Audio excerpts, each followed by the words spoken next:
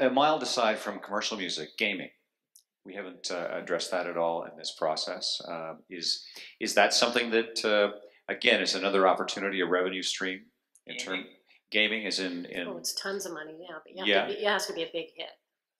I mean, really, I mean, nobody's going to want to put things in a game generally. And I mean, I deal with Ubisoft because they're Canadian, even though through for BMG, I don't want to tell you the kind of money it is a year that BMG gets from it, but it's because they want Bruno Mars, right? I mean, that's I'm going to be real, right? One one thing to consider in terms of gaming, or just as a general career thought, is that when you're trying to develop, for instance, get some of your music used in gaming, you might look up students who are studying building games.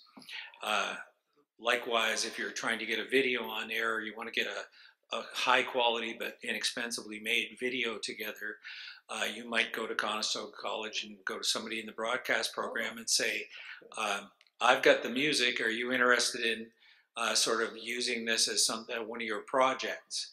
And quite often, I think that's a thing people don't think of, is that if you approach somebody who's studying some area of promotion, whether or not it's Jamie's daughter who studied promotion specifically or whatever, when they're at school, they're always looking for things to try and actualize their craft, to try and be active in the real world.